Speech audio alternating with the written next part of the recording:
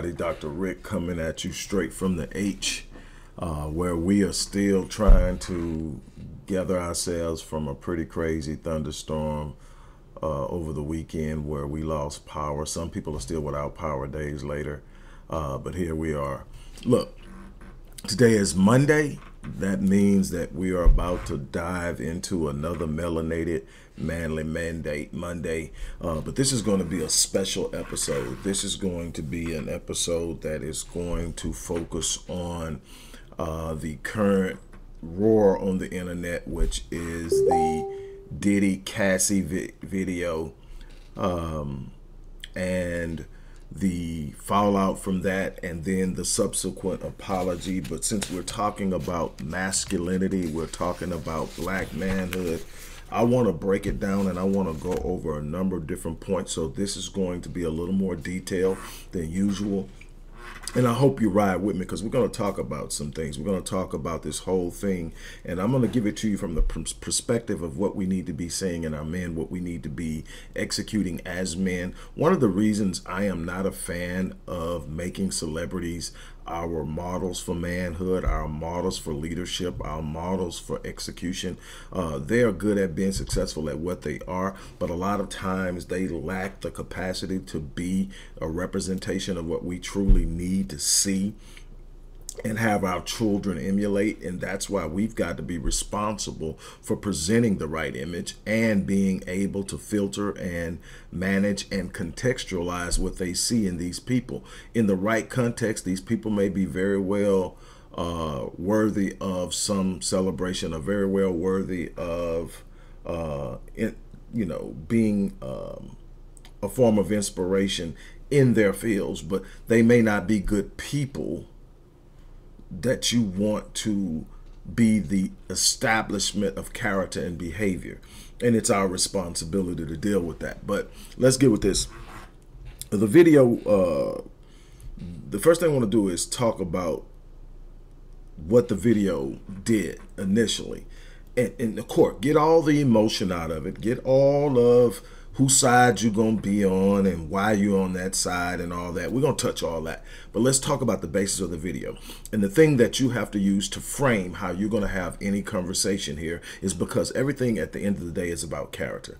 It's about the character and the execution of character and the strength of that and the ability to execute character, which is integrity. See, character by itself simply tells you what the value system is. The integrity is the strength that allows you to stand in your character despite what you may be going through and dealing with. Character and integrity and the entire framing is not about perfect behavior or perfect decision making or perfect anything. Nobody has that. People are going to make bad decisions. People are going to make poor choices. Is it a pattern? Is it a reflection of your lack of a willingness to align yourself with what you say you truly believe? Or is it, an honest mistake, an honest misstep, and all of that is fine. I'm about giving people the latitude to be human. What I am not about is watching you have a pattern of behavior that is detrimental and non-conducive to the things that I espouse and push and believe. So the first thing the video does for me is it reveals that here is a man who for years denied that happened. I'm talking about that particular thing, not all the other things that people are sitting up talking about this dude did. We're going to get to that in a minute. But this particular thing right here, that he sit up and swore up and down, watch this young lady get drugged up and down, in and out, ridiculed, made to look like she was bitter and everything else, all the while it happened. And he sit up and said, look, you know what? It didn't happen. She's just this, she's just that. And everybody, that's Diddy. That's Diddy. She just this, that's Diddy. I said this before when I talked about this in the beginning, we have a very poor relationship with money. So anytime we see people with it, we automatically ascribe to them a latitude and a pass and a bunch of other things that other people wouldn't get. It's a bunch of people, black men, which really truly troubles me.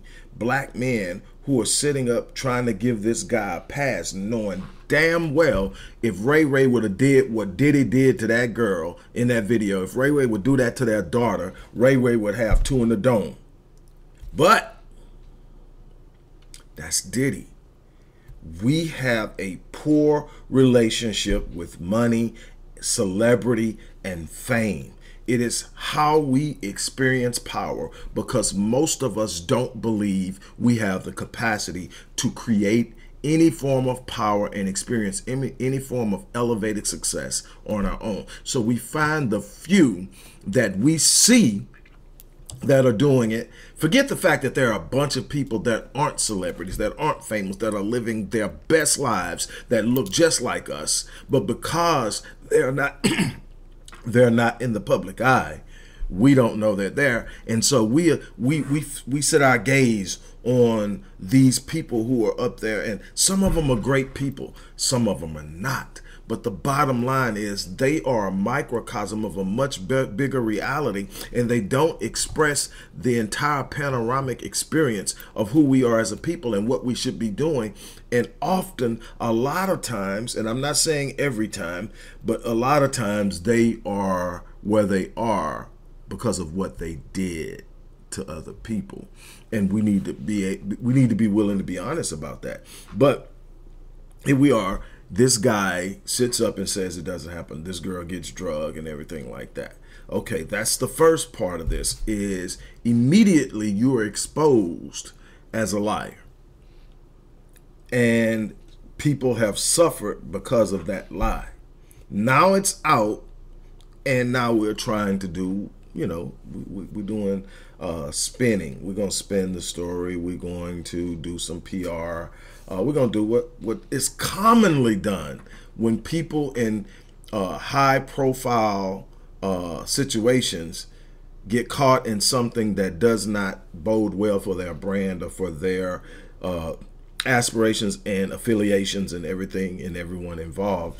You have to start reframing and recontextualizing the situation to try to put it in as positive of a light as possible. It's real hard if you're going to be honest with yourself. If you're going to put out of your mind that this is a guy who has achieved billionaire status in his industry, and some other things, and all of that, and you're going to say, okay, this is a man, this is a woman, this is what happened. You have to say that's unacceptable. And if you're a man that in any way sits up and thinks that's acceptable under any circumstance, the only way to me that violence towards a woman is acceptable is when she is capable of committing violence towards you that could harm you. In other words, if she's coming at me with a knife, I got a right to defend myself to the level of ensuring that I'm not harmed or anyone that I care for is harmed. If she's got a gun, I got a right to fire, and I don't have to wait for her to fire. I'm gonna tell you right now, if you raise a gun at me, you have equaled yourself to me, and I got a right to return or to initiate fire depending on what I see and I ascertain. But simply because you won't do what I say, simply because you talking fly, or you flip, or you whatever, or are you in my face? I get it from the sense of how we are as men. We're taught early on, somebody put their hands on you, handle your business. And there's a reason for that. You need to make sure that nobody ever gets comfortable with putting their hands on you. But you also have to understand what your number one responsibility is. It's to protect your strength and your size, and your natural aggression is for a reason. It's divinely inked into your DNA. That's why you get bigger. That's why you get stronger. That's why you have a natural aggression associated with the rise in your testosterone. It's because you're meant to stand up and actually put in work when you have to make sure not only you're safe, but all the people who can't defend themselves are safe. And when you're in the presence of a female, she cannot defend herself against you. And you have to be willing to sit up and say there's a problem when the second leading cause of death for black females between 15 and 44 is intimate partner violence. That's a problem. This isn't giving black women a pass who are aggressive and violent, because there are black women who are aggressive and violent. There are women who are dangerous. Black women who are dangerous. And that needs to be dealt with, and they need to be accountable. But we can't use what they're doing to justify what he did.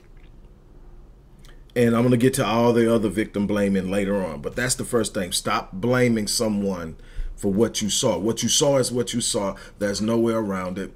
Basically, he had already hit. Let me give you the context on it. They had went out. He got drunk and had hit her out in public. Gave her a black eye.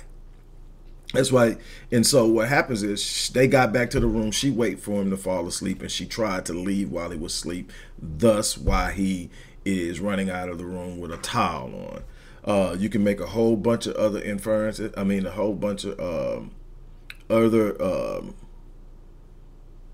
speculations on what happened between then and there, with him only having a towel on. But the bottom line is he comes running out, and everything you see happens after that.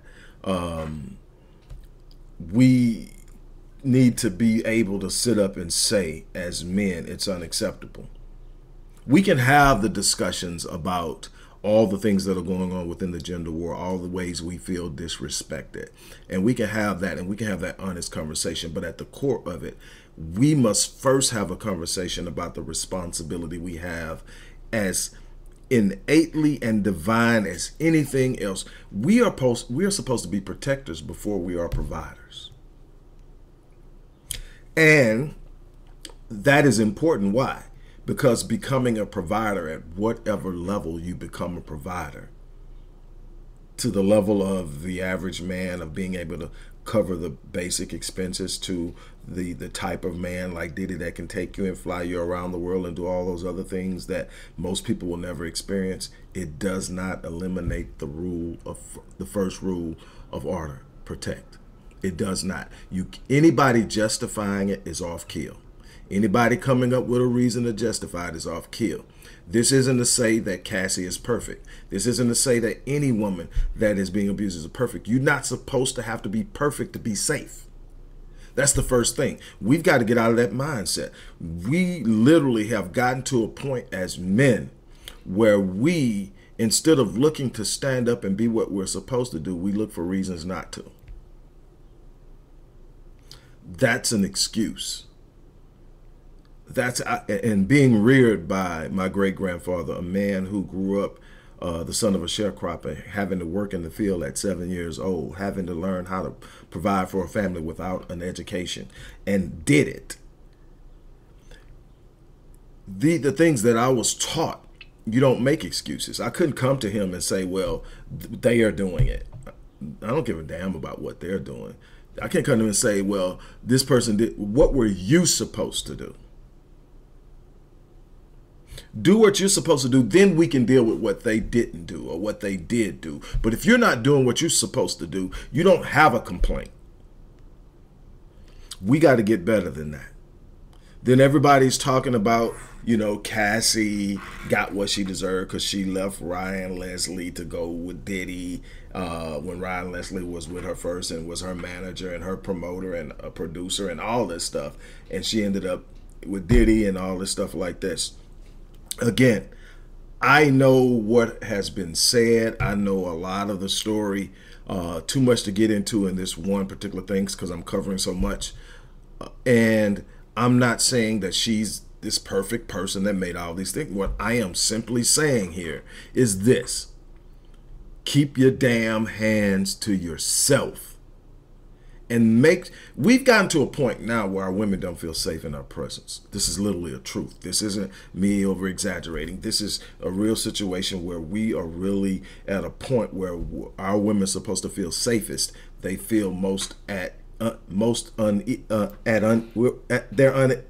ease. And that's a problem. And we should be aware of it, and it should bother us. We actually have gotten to a point where we treat our women as enemies. And don't get me wrong, they handling us too the same way. And ladies, that's a problem. But what I want to focus on, this is about masculinity. And this is about leadership. So you don't get to be the leader pointing fingers. That's not how leadership works.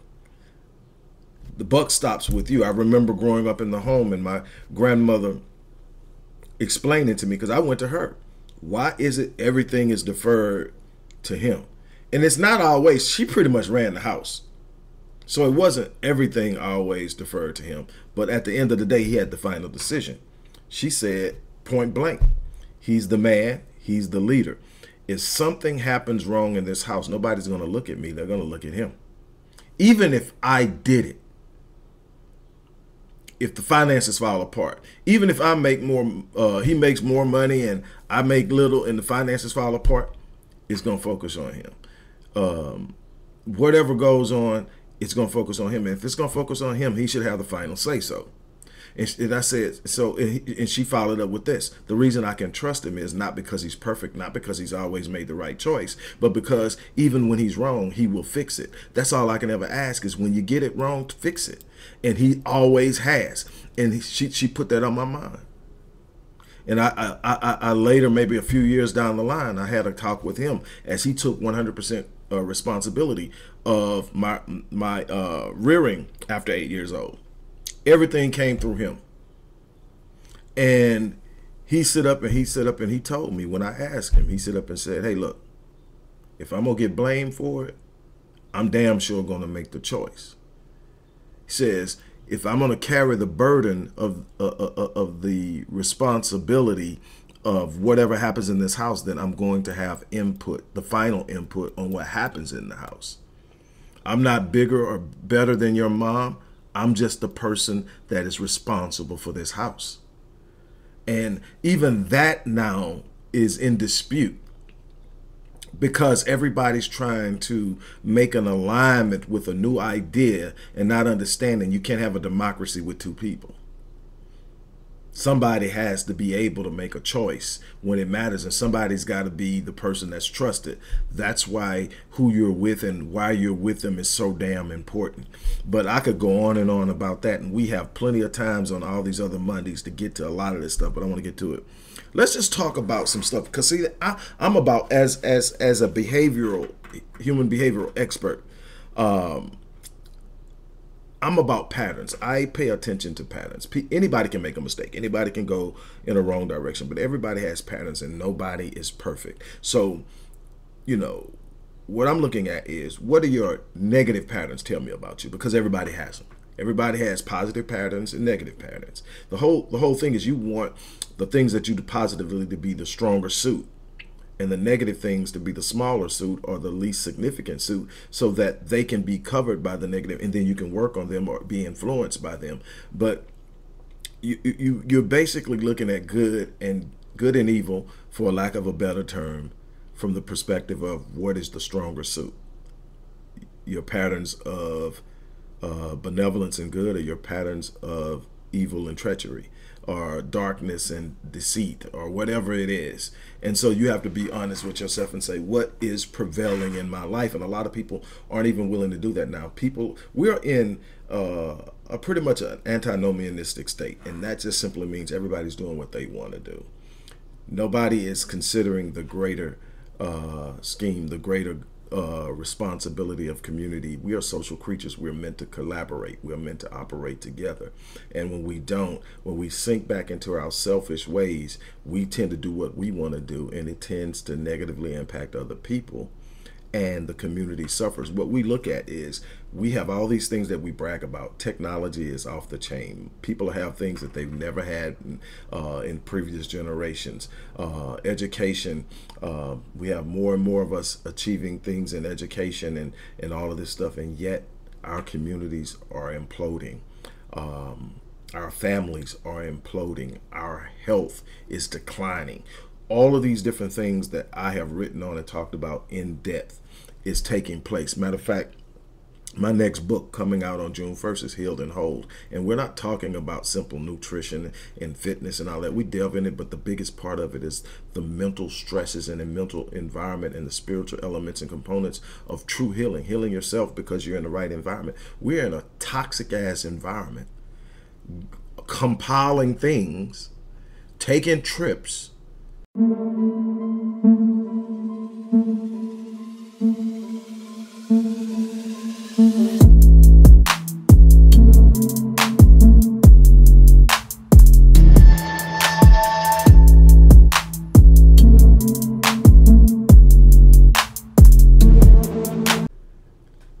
getting all the designer fashion and all that, and yet we look around us and everything's crumbling because we've lost sight of who we're supposed to be and who we are. And so we get off into that. But I want to look at the patterns right now. Let's just look, for instance, at how many people have died that's close to this guy. Deaths associated with Diddy. And you can sit up and say, well, that had this and do that. We're going to start with Pac. Pac always believed that the first time he got shot it had something to do with Puffy and Biggie. Well, they denied it, and he just would not let it go. And this ultimately started the East Coast, West Coast beef, even though Pac is originally from New York. He's now with Death Row. He's now over there with Digital Underground. He's doing his thing, right? But he keeps pushing this. He keeps telling us, this dude. He even tried to warn Biggie about Diddy. It was Puffy Puff Daddy, whatever back then. He was trying to warn him. He ended up dead.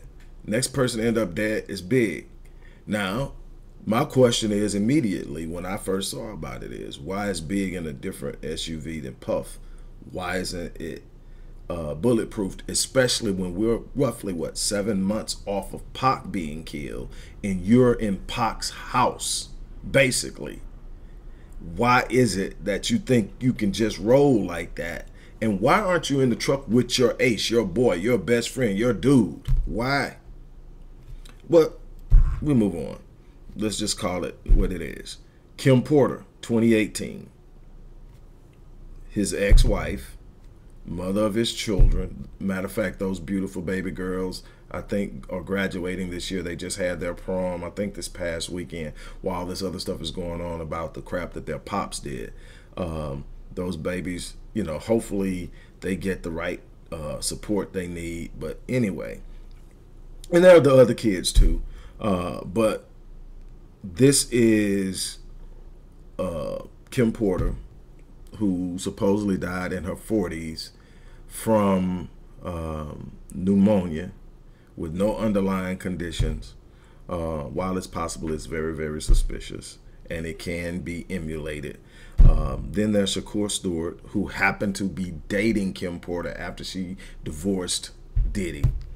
There is Dr. Frank Ryan, who was a surgeon that operated on Cassie's performed Cassie's breast augmentation that Diddy didn't like and demanded that they be removed 1 week after having them done, and some things came about that. He suspiciously went off a cliff in Los Angeles. Black Rob, Craig Mack, we can talk about those all day. The guy who supposedly was shot in a restroom at one of the studios in Los Angeles that a cover up happened. You can look that one up, and we can go on. You can look at Al B. Sure, who is Kim Porter's boyfriend before Diddy, and the true biological father of the oldest kid that Diddy claimed. He ended up suspiciously in a coma that he's still recovering from. It. Matter of fact, he's moved here to H-Town. I'm assuming to be near the medical center, one of the best medical centers in the world. But he's here. And you can go on and on of things that just seem to happen around this dude, from the shootout at the club that Shine did almost 10 years for her to find out that Diddy was the one that actually fired the shots. I mean, and again, one thing, okay. Two things, okay. But what happened is we get these things isolated, and you get this big media push, this big PR response, and it's everybody's after Diddy. At some point, you got to start saying, man, Diddy doing something. Diddy's doing something. And now, don't get me wrong. I want to be very clear. I think that Diddy did the wrong thing to wrong people. I think when he sued the what is it? The tequila company. I'm think it's tequila. When he sued them, and I think it was one other person he sued. He's playing major ball now, and he pissed off the wrong people, and they unleashed the gates. You're going to see that with gatekeepers. You see it in politics all the time. The people that the black community love to celebrate because they get up there and they do exactly what black people do. They check people. We got one coming now with the whole thing that's going on with the beach blonde, whatever thing. Watch what happens, though. You know, it's all good. We celebrate that. That's all cute, but that absolutely does nothing for us. But we do that. What happens? Not Lori Mosby, but what's her first name? Mosby, the DA from that. She's getting ready to go to prison. Remember when she was the big thing? Kim Gardner, Corey Bush, all these people that we celebrate, that they put up there, and then that when they get ready to destroy them, they just destroy them, and you look up and their careers are gone. A lot of them end up in jail and prosecuted, and there's not. It's a few more. What's the other one that everybody was on? Fannie Willis. She's in a bind now because that's how they build and destroy. They don't give you a platform without having a way of taking you off of it. I have, in the past 5 years, received a minimum of 10 offers to change my content. That it would, number one, blow up my viewership if I took a different route, and they give you the route they want you to take. And it will blow up my viewership. It would increase my income. It would open up other doors to do other things. But it will come at the cost of me selling out my people. Not directly. I wouldn't be doing anything directly, but I wouldn't be giving them the truth. I would be misleading them. I would be watering down the truth. I would get what I want, but my people would suffer. And this isn't a one-time thing. This thing happens all. They look at you and they think, that voice right there, the way he does this or the way she does that, oh, they'll bite that, they'll eat that. And then they come to you because they're looking at you going like, all you got is this many followers, all you got is that, let me do this. And I'm telling you, that's happened in just the last 5 years, about 10 times. If I go all the way back to when I first got on social media, the bum rush was off the chain. The bottom line is I've lost clients that I've had that I got on my own because I won't tame my voice when it comes to my people. That's how serious I am. See, people can talk, but are you delivering? Are you what skin are you putting in the game? And no, I'm not perfect. No, I don't have all the answers. No, I'm none of that. But I'm a person every day. You can wake up and you're gonna see me where I'm at. I'm on my square. I'm consistent. You check my messages. Check my content. Thousands upon thousands of videos. Thousands upon thousands of articles. Over 1,000 scholarly articles. Over 28 books. I'm giving you all of me. And I'm doing it unapologetically from the position of a black man. And it comes at a cost. So when I see cats moving, I know, hey, you doing your thing. And as long as their thing isn't something that I can look at and say is hurting our people, when I look at black men beating on black women, whether, I don't know if Cassie's black or not, but the whole idea is he represents black manhood. Now, from what I understand, she definitely has some African or Afro ties, but Kim Porter was black. So, and a bunch of other people. But here's my thing. I want to get past this and get to the next thing. So we talked about that. Now let's talk about the apology. I'm not going to spend a whole time on it. He comes on, he makes his apologies. A couple of things that stand out immediately with me is he says that he was disgusted when it happened and he's still disgusted now. But he wasn't disgusted when it happened enough to admit that it happened and accept responsibility in a way that that young lady didn't get drugged and ridiculed and made to look like she was lying when the whole time she was telling the truth. It wasn't disgusting enough to do that, but it's disgusting now that it has come out. The other thing is he never mentions her name. Whenever you are looking at a narcissist and they're pushed into a corner where they have to do something they don't want to do, look at what it focuses on. He focuses on him. He's sorry that it happened. He's sorry. The behavior is disgusting, but he never acknowledges the person he hurt. That's because deep down he can't. Because deep down inside, he doesn't feel like he did anything wrong. He's just being forced to do something in order to keep what he wants or try to protect as much as he possibly can.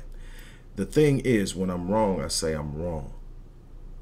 I don't offer excuses. Look, this is what happened. I did it. I'm sorry. And if it's somebody specifically, I'm going to apologize to them specifically. And if I have to make a public statement, I'm going to make sure that the apology is still to them. It's not about me and how I felt and what I was going through and the pressure that I had to deal with and all the things that come with it. It's about you did something you shouldn't do. Sit up and acknowledge it and then go on. My thing is, this guy has consistently presented a certain type of behavior. How many people have how many people have tried to warn us? Pop, 50 Cent, Lil Wayne, Aubrey O'Day, Jay Farrell, Kanye, Cat Williams, and the list goes on. And everybody's crazy, everybody hating, everybody jealous, and all that. At some point in time, don't get me wrong. If the system sees you as a threat, they will do everything they can to erase you, and your name will become trash, whether it's trash or not. The problem is with that is what you see in that video isn't doctored. That's a representation of who he is. Now, when they can destroy you with stuff you actually did, it's actually not being victimized. It's chickens coming home to roost. And we have to be willing to sit up and say, hey, look, like you can look at all these different things. You can sit up and say, hey man, if this happens or that happens, I'm about second chances. God knows I've needed them and probably will need some more. So I'm about second chances. I'm not about burying somebody just to bury them, but I'm trying to say some people aren't really actually looking for second chances. They're looking for you to stop holding them accountable so they can go on and do what they're going to do. Second chances are given for change. Chances are saying, hey, look, this is what you're doing. We're gonna hold you accountable, but here's another chance to get it right. That's what chances are for, to get it right, not to keep doing what you're doing and just try to be better at not getting caught. That's why the recidivism rate is so high. You get released, it's another chance. But you either take the chance and say, I'm never going to do that again, I'm never going back there again, or you get upset and say, man, well, I know not to do this time, I know not to do that. So you try to figure it out, and eventually you're going to end up back. That is just the way it works. So my thing is, why is it any different for him? It's not. And eventually, when you piss off the people who have been keeping you covered, it comes at a price. And Diddy has been playing games with some pretty heavy hitters. One of the most powerful people in Hollywood. One. And then you messing with I forget the name of the tequila distributor, but it's a big money deal, and them people are involved with it, and you know better. But anyway, that's that. Finally, and I'm done. Finally, the biggest thing that hits me when I look at this whole situation is the response. The justification, the victim blaming, no accountability. There's literally the blood of this black gender war spilling out into the streets of our community with callous, vitriol, disregard, pure hatred. And we can't rise like that. We can sit up and point fingers all day. We can sit up and blame each other for what's going wrong. But what I can tell you is leaders don't point fingers. Leaders make moves. Leaders take action. Leaders take responsibility. Leaders stand up. And that is that simple. we can either sit up and go, and I understand a lot of brothers are defensive because they're tired of being blamed, and they've been through their own things. I get it. I know. I'm not sitting over here pretending like I haven't gotten hit or hurt by a female. What I'm trying to get you to understand is I refuse to let that be the force that guides my movement, because I'm going to be better when I'm centered. I'm going to be better when I'm able to love, especially when I've got 8 daughters, one of which has been hitting me. I'm going to have to get off in a minute and take this.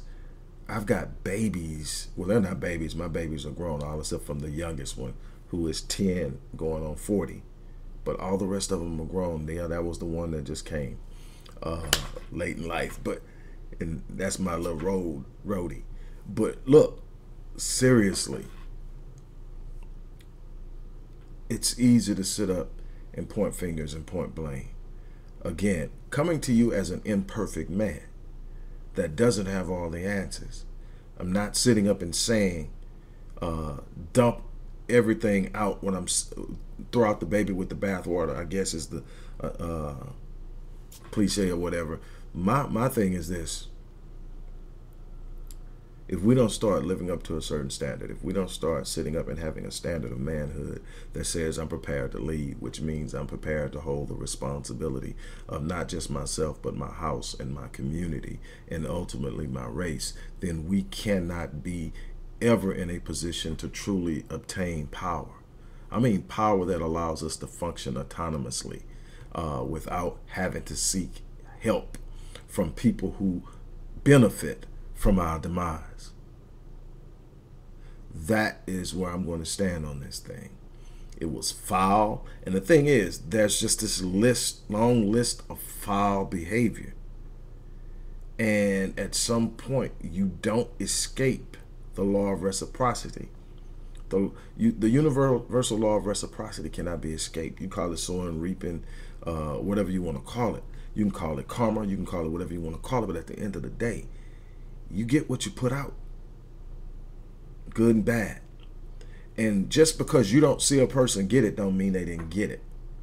And that's another thing. A lot of us sitting around waiting on somebody that hurt us 20 years ago to get theirs, and they probably got it and gone, because that's not your job to make sure they get it. Your job is to make sure you heal. Your job is to make sure you get better. Your job is to make sure that it doesn't happen again, because you're on your P's and Q's. You're on your game. That waiting on somebody else to get something negative because of what they did to you is actually a form of bitterness. It's the equivalent of taking poison, hoping they die. We've got a lot to grow up in, and I'm hoping that some of you guys will actually join in and come see me on the 1st when I do this Healed and Whole Symposium online. I'll put the link in the box, but I'm hoping that you'll come join me in that. But whatever you do, man, look, we got more work to do. And again, for the brothers who joined us on the 3rd Thursday of this month for Brothers Unfiltered, where the black men come together in a sacred space to really encourage one another, to share, to unload, and to move without judgment. We had another great one. We'll see you again on the 3rd Thursday of June. But hey, it's time to make something happen. It's time to do something differently.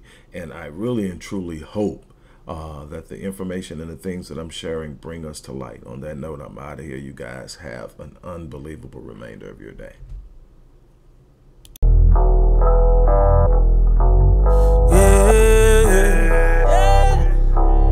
They said I should give it, I'm like, that just ain't good enough. Hello everybody, Dr. Rick Wallace here, dropping in with a little special announcement for those who have followed me for any stretch of time.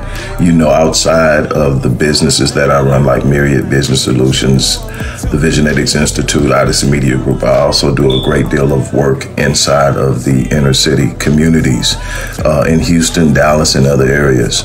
I'm asking now, as we push a fundraiser, that you support what the Odyssey Project is doing in the inner cities, especially with programs like Black Men Lead, which is a rite of passage initiative, and Restoring Ghetto's Forgotten Daughters, which is a program focused on helping young girls, but boys as well, suffering from childhood sexual abuse, rape, molestation, domestic abuse, absentee fatherhood, and so many other things. The information will be in the box. Thank you. I'm free to be